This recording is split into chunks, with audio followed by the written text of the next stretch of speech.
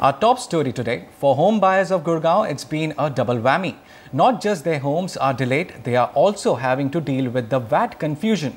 Even after 3 years of having introduced VAT on sale of housing units, there is little clarity on the methodology to compute VAT, leaving thousands of Gurgaon home buyers at the mercy of developers who are charging them anywhere between 1% to 5+% as VAT. Onita Moja has the story. These home buyers are far from settled and happy even after getting possession of their homes. Dr. Mahinder Singh, a retired government official, booked his flat in Gurgaon in 2011.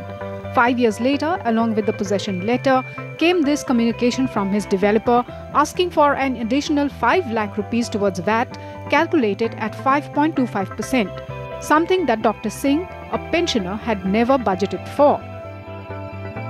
At the time of giving possession, he demanded 5.25% of the total value consideration. In my case, it was about 95 lakhs, roughly about 95 lakhs, which means corresponding to 4,95,100 rupees. I was required to deposit in SDFC Bank as fixed deposit, and that they will create a lien against that.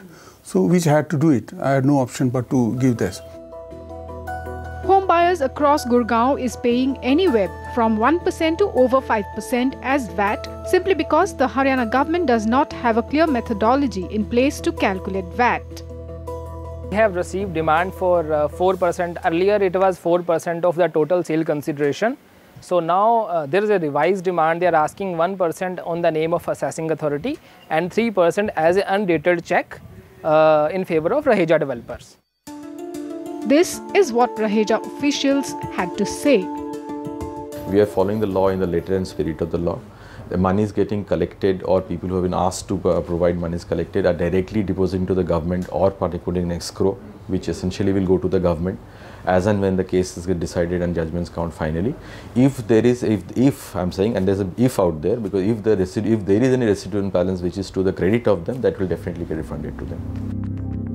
While the Haryana VAT department has assessed Raheja developers' VAT liabilities at 8%, Tulip Infratech Projects has received a demand letter of over 10%. जो भी हमारा हो गया है उसमें इन्होंने 10.5% के 10 से 10.5% के बीच में इन्होंने डिमांड की है, जिसमें 5% वैट आया है, 5% के आसपास पेनल्टीज आई हैं.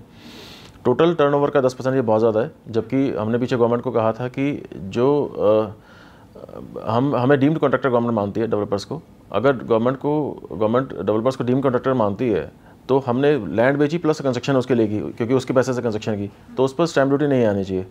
अगर उस पर स्टैम्प ड्यूटी आती है तो डबल टैक्सेशन एंड यूज़र के ऊपर बर्डन आता है कि वो उसी प्रॉपर्टी के ऊपर कंस्ट्रक्शन जो कर रहे हैं हम उसे कॉन्ट्रैक्ट भी मानती है गवर्नमेंट, और उससे जब रजिस्ट्रेशन स्टैम्प एक्ट में जाते हैं तो गवर्नमेंट कहती है उस पर स्टैम्प ड्यूटी देनी पड़ेगी.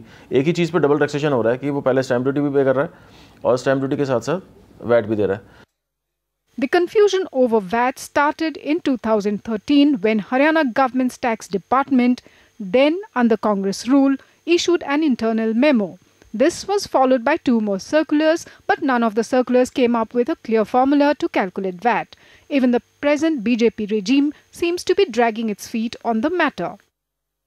The government has not framed proper laws. They have said that from the value you can exclude service and other like charges. What is the meaning of other like charges? Nobody knows. I mean, there are so many charges like PLC, EDC, IDC, second parking. Every builder is taking a different stand as to what is the meaning of exclusion of other like charges. In 2014, CHD developers moved the Punjab and Haryana High Court to get some clarity on the issue. As per the ruling of May 2015, the Haryana government has been directed to amend the definition of sale in order to include the transfer of property in goods involved in immovable property and exclude value of land for levy of VAT. This is yet to happen, and hence the confusion continues. When contacted, the Gurgaon tax department officials refused to comment, saying it is for the headquarters in Chandigarh to comment on the matter. In Gurgaon, Onita Moja, NDTV.